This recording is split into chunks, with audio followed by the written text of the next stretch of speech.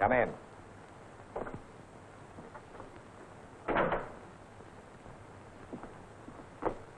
Sir, Private Digby reporting. At ease, Digby. Sir? Well, sir, I know the Emerson turret as well as anybody in the class. I know it perfectly. Really, I do. Only... What is it, Digby? Well, sir, I didn't pass my oral. Oh. Well, it's not that I don't know it, sir. It's just that when I start to explain it, I get confused. See, I know it backwards. Maybe that's what we're afraid of. I mean, I know it backwards and forwards, sir. Do you think you'd get mixed up if you explained the torah to me? Yes, sir. I mean, no, sir. You've got me in a good mood today, Digby. One of my old boys is coming back. He's been making a swell show of it. I have a meeting before retreat, but you go back to the classroom and go over the torah. I'll be over in a half an hour and give you the oral myself. Well, thank you, sir.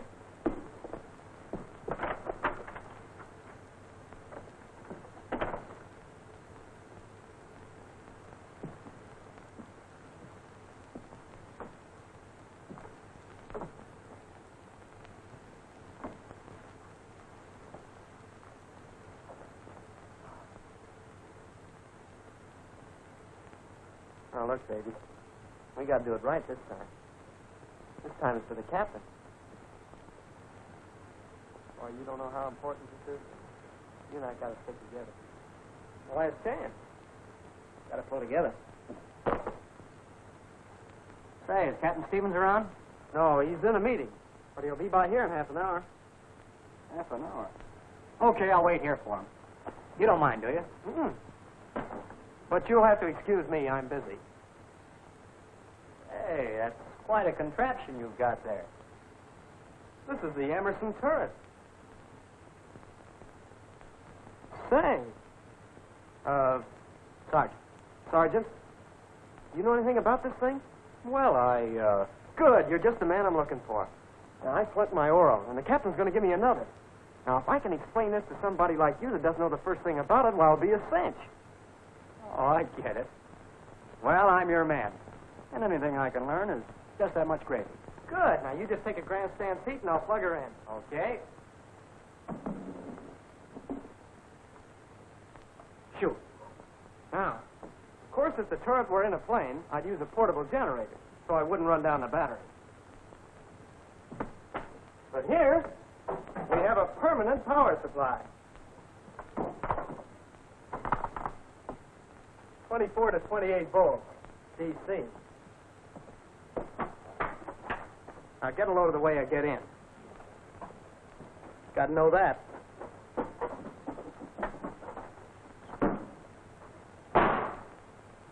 Now, first I turn on the main switch. Then I turn on the answer switch. You'll hear the amplitudes go on. The main switch is just like the ignition of an automobile, except that the current has three of them. Main, admit, and elevation. Now that's 10 before I turn on the elevation.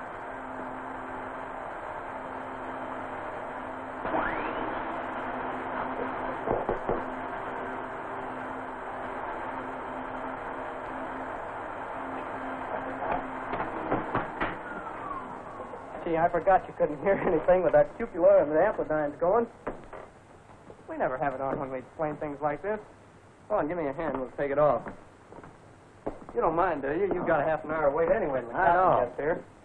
We haven't got it buttoned on like it should be. Just a couple of screws hold it. You just take that one over there.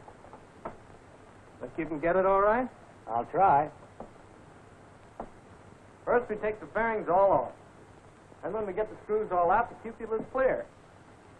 Then we can lift the cupola right off. Okay.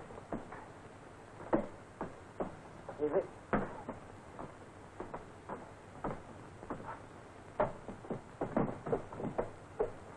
All right, now let's get going. You remember how I got in. Now, first, I turn on the main switch. It's just like an automobile ignition, except that the turret has three of them. the main, and the azimuth, and the elevation. Now I turn on the azimuth. Now I've got to count 10 before I turn on the elevation switch. 1, 2, 3, 4, 5, 6, 7, 8, 9, 10. Why the count of 10? Oh, I've got to do that because if I turned on all 3 switches at once, I'd overload the line. Now, this is the controller. Just like an automobile steering wheel. In fact, when you get onto this thing, it's just like driving a car. Just do it by instinct. You don't have to think at all. When I grab hold of the controller, I automatically depress these safety switches. When I move the controller to the right, the turret follows. The farther I move it, the faster the turret goes. Same to the left. And when I return the control handle to neutral, the turret stops. Well, tell me if I'm going too fast for you. Oh, sure, I'll turn it. Now, by tilting the control handles toward me, I make the guns go down. And by pushing them back, the guns go up. Now I'll bring them back down again. And there we are. Say, that's clever. Oh, that's nothing. I gotta know what really makes this thing tick. I gotta know how to take it apart and put it together. Yeah? Yeah. We've got one over here that's partly disassembled. It shows what really makes this thing tick. You know, when I wanted to be a gunner, I didn't know I had to be a mechanical engineer, too. Now we'll start from scratch. This is the foundation, the ring gear. It's the only part of the turret attached to the fuselage. And it supports the main frame, called the main structure assembly. This outboard and inboard casting fit right on the main frame. Here we have the azimuth motor and drive. And it rotates the turret on the ring gear. See? We can get a better look at it from here. There's the motor. There's the drive.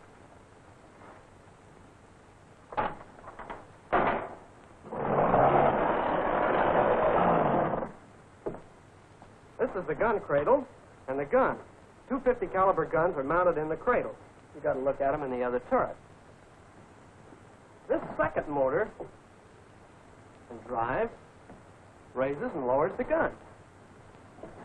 We call that the elevation motor and drive. 2 motors. Isn't that complicated? Oh, no, that's simpler than if one motor were geared to operate both turret and guns. Now we have the ammunition boosters. These boosters lift the belts to the guns. We can get a better look at them in the other turret.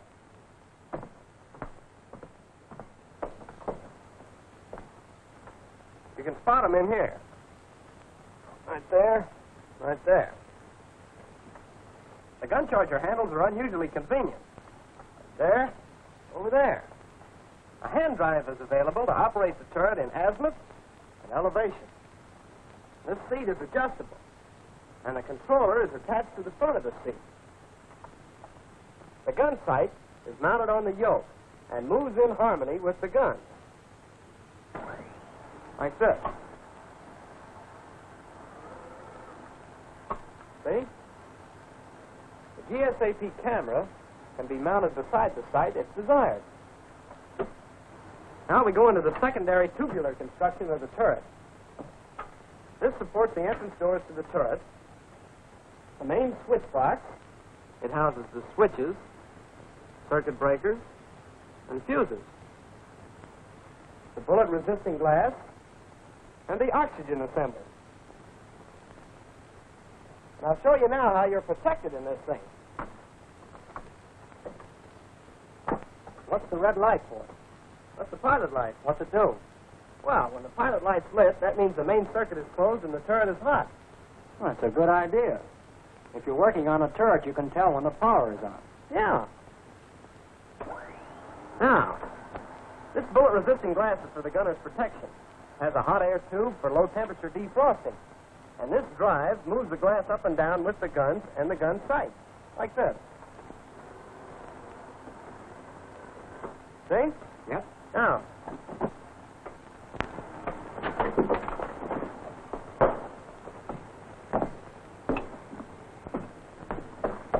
for additional protection, there are 3 slabs of armor plate.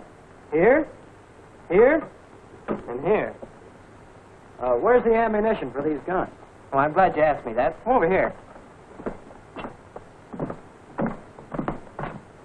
This ammunition supply and power pack is mounted in the fuselage. These ammunition boxes are just what the gunner ordered. 650 rounds for each gun.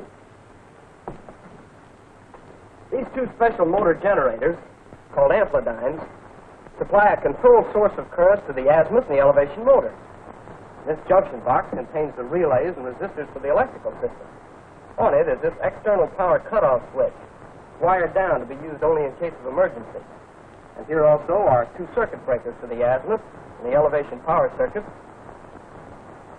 Hey, this chute feeds the ammunition into the turret. Is that right? Yeah, that's right. Now that I've explained the mechanism to you, how would you like to get in and try it yourself? Sure, I'd like to try it. Okay. Hop in.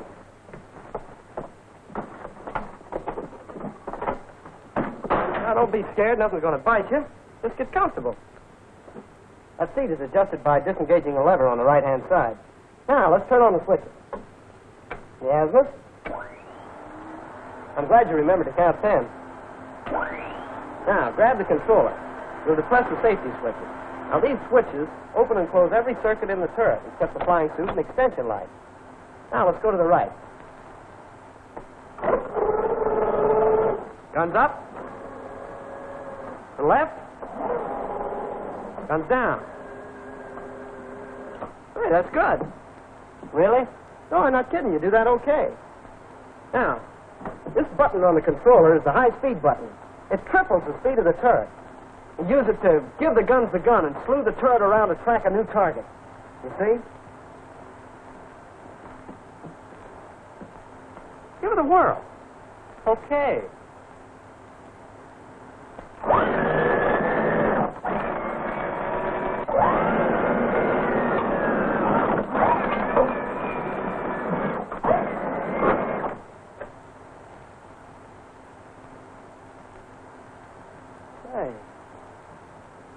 Are you sure you never saw this turret before? I'm mechanically inclined. Brother, you sure are. You know, you've got talent. You'd make a pretty good gunner yourself. Thanks. Now, what if the power ever went off on? Oh, well, that's what those hand controls I showed you are for. You see those clutch levers? These? Yes, release them and try it.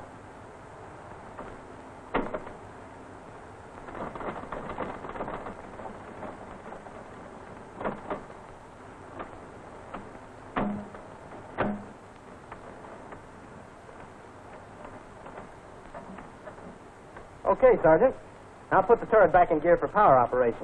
You push the levers forward until they're locked. That's it, and return the crank to stow position. I'll show you about the sight now. Look into it. Can't see anything, can you? Well, first you have to depress one of the safety switches on the control handle. Which one? Either one makes the contact. That's it. Now, to light the sight, you use this rheostat on the switch box. And to adjust the sight image to the light conditions, you rotate the rheostat.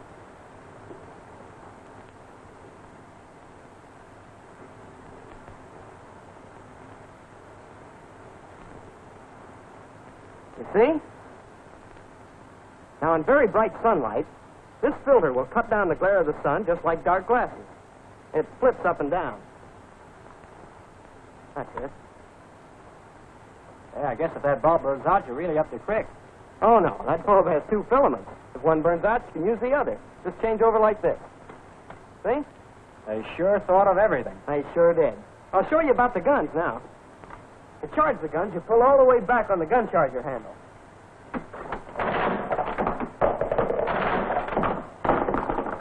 You see, the dummy cartridge and clip is ejected each time. Now, did you notice that the bolt moves forward independently of the charger handle? Now, by pushing the charger safety latch pin into position and charging the gun, the bolt is held back, and the cartridge is kept out of the firing chamber to prevent the gun cooking off. Now, to release the bolt, merely lift up on the safety latch pin. Now, the gun firing solenoid circuit, here, is energized by the gun safety switch. And this safety cover prevents accidental firing of the gun. See? As you'd expect, the gun triggers are on the controller, around and back underneath your index finger. You got them? Yep. Now, either trigger fires both guns. See? Mm-hmm. But in case of power failure, you can fire the guns by stepping on the foot-firing mechanism underneath your foot there. You got it? Now, in case you need extra light in the turret, this extension light reels out to any part of the turret. The connections for interphone mic and headphone are on the controller column. And this is the button for the mic. And the oxygen outlet is over here on top of the regulator. You can unclick it right there. That fits on the front of your mask. This light burns whenever the oxygen gets dangerously low. Naturally, it's burning now because there isn't any oxygen in the system at all. The connection for your heated flying suit is on the front of the tub right there on the right. Has a rheostat for heat control.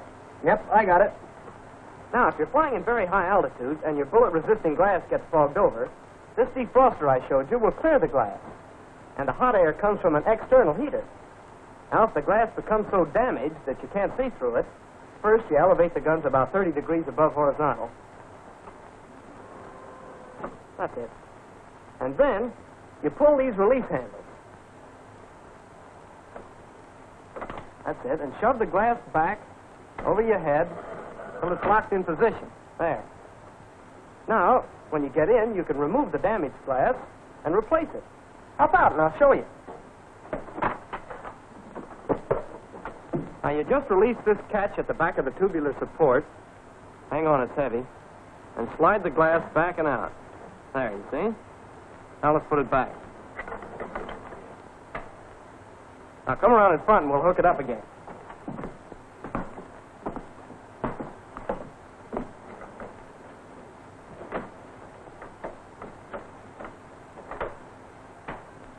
There. Now, one more thing. Suppose the turret were stopped so that you couldn't open the doors from inside the fuselage. I'll bite. Look at this. You see this cable? Yep. That's the emergency release cable. You pull it to disengage the azimuth clutch up inside the turret, and then you can crank the turret around in azimuth so that the doors are inside the fuselage. Like this. Pull the cable. Crank it around. Here we go. There. Well, I guess I've covered everything so far. What about keeping this thing in shape? Oh, I'm glad you asked me that. Before every flight, we give the turret a thorough checkup. A pre-flight. You have to know how to do that, too? Do we? Just stay tuned in and you'll learn something. Now, first, I make sure that all the switches are off. Then I clear the ammunition chute by breaking the chute and pushing a cartridge out.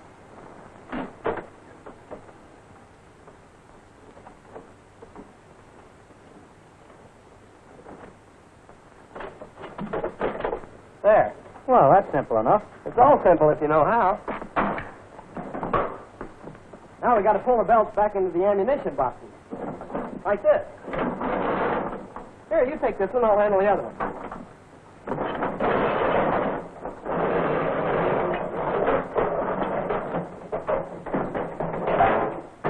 There. Now we got to go back in the turret and take what's left of the belts out of the ammunition booth. First, I have to unlatch this movable armor plate.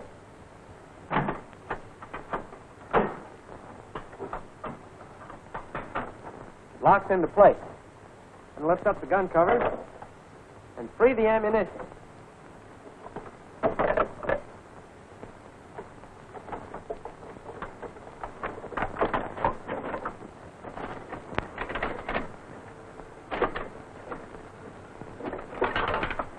Here, stash this someplace.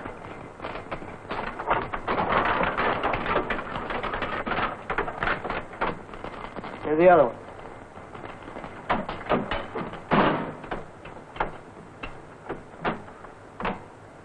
Close the gun covers.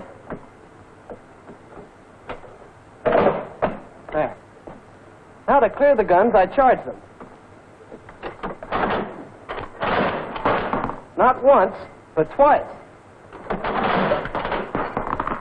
You notice that all duds, empty cases, and clips are ejected outside the turret.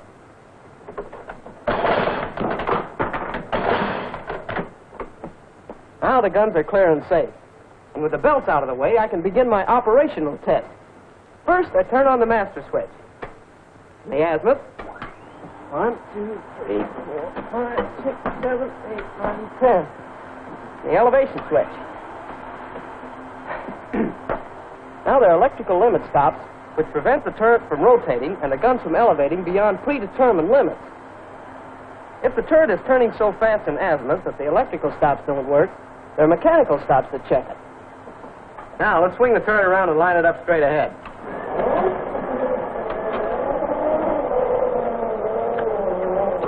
There. In azimuth, the turret rotates 150 degrees, 75 in each direction, and it stops when the actuator under the tub hits the bracket on the airplane, and the limit rheostat acts as a dynamic brake. It's all very simple. Works like this.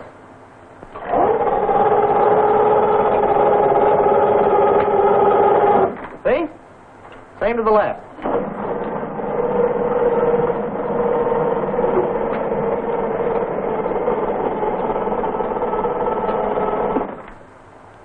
See? Oh, you see? Yeah. Now, in elevation, the guns cover 60 degrees above horizontal and 50 degrees below. The elevation limit rheostat, an actuator, is mounted here on the right outboard casting, and the bracket is mounted here on the gun shield. Works like this. Bracket comes down, hits the actuator, stops the gun. All that happens is that the limit rheostat neutralizes the hand control. It's the same when you take them down. That bracket comes up, hits the actuator, stops the gun. There. Pretty neat, huh? Now I'm ready to show you how to take out the guns. But first, I have to explain something about the cupola. With the cupola on, this gun access door fits on here. And to remove the gun, you take off the door and slide the gun out here into the fuselage. You got it? Yep. Now, let's take off the right-hand gun. I rotate the turret so that the gun access door is inside the fuselage.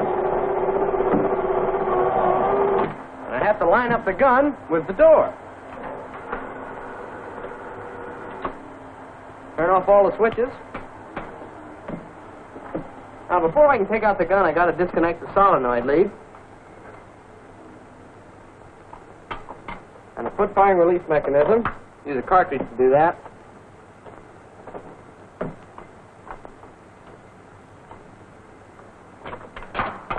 The charger. And under this shield is a release handle. Now the gun's free. Give me a hand, will you, and we'll lift it out. There. Now the gun would slide right on out the access doors that I showed you in the cupola. Now we can put it back. There. Connect up the solenoid lead.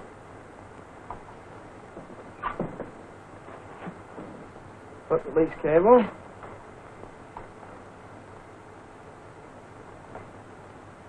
Charger. Now I want to show you something.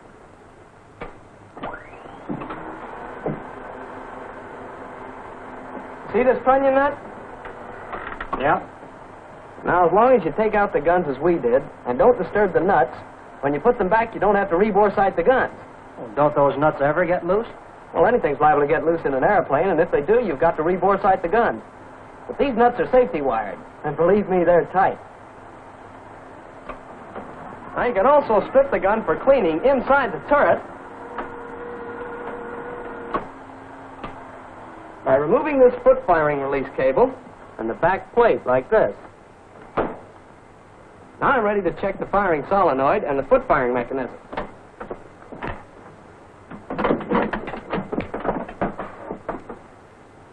All right, turn on the gun firing switch.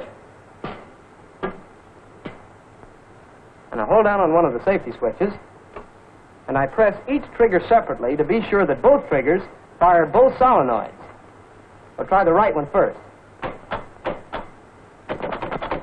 It's okay. Left. It's okay. Now I'll check the sight. Hey, what about the foot firing mechanism? Oh, yeah. Well, you have to check it the same way. Yep, the firing keys work okay. Now I'll check the sight. Turn on the rheostat. See, that works okay. Yep. Check the filaments of the lamp. If one of them was burned out, I'd have to replace it. I make sure that the sight is mounted securely. If it wasn't, I'd have to harmonize it with the guns. And now I check the ammunition boosters.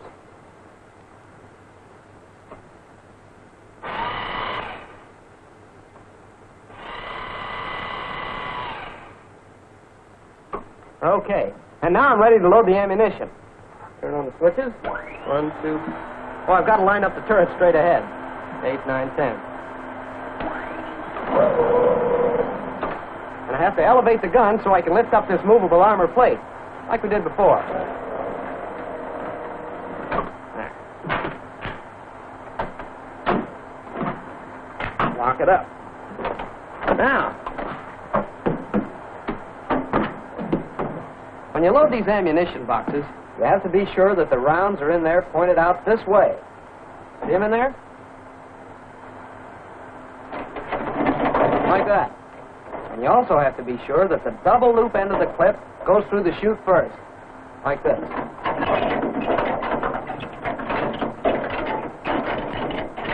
See? Now, these extra sections that we took out a minute ago will be hooked onto the end of the belt later. Place them down there. Now let's load the belt into the chute. You shove the belts right on down the chute with the distributor under the tub.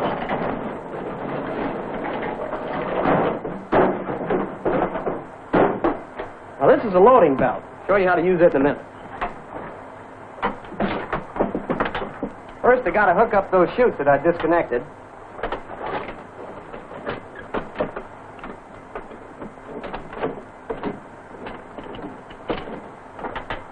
Now,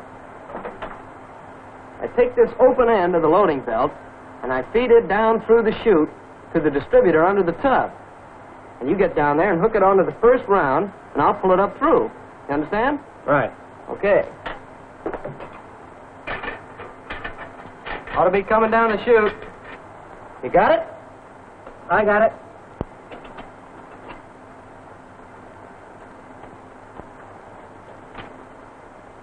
Take it away.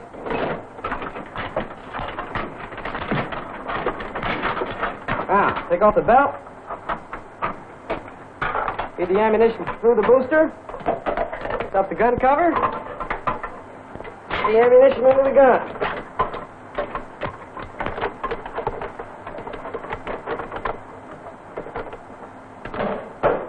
Say, that's slick, isn't it? You're not kidding. Now let's really slap this other one together, and I'll show you how fast we can do it. Right. Belt's coming down. I got it. Pull her up. Here she comes. Bring it over the booster. Bring it over here and... Thanks.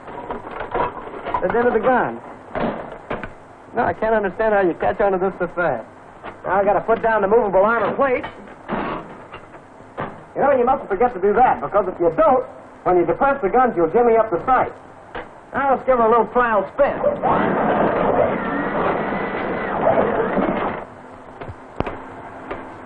And there she is, ready, willing, and able.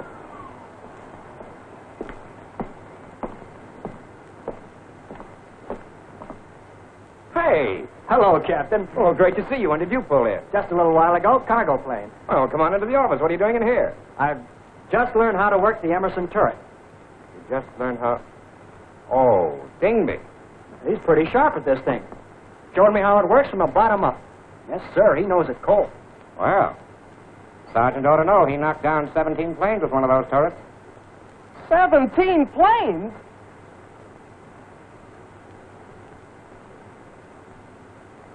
"17 planes? Oh, gee, I'm sorry. I mean... Oh, skip it. You could do the same thing yourself. And probably will. Okay, Dingby. If you're good enough for Jordan, you're good enough for me. You've passed your oral. Yes, sir.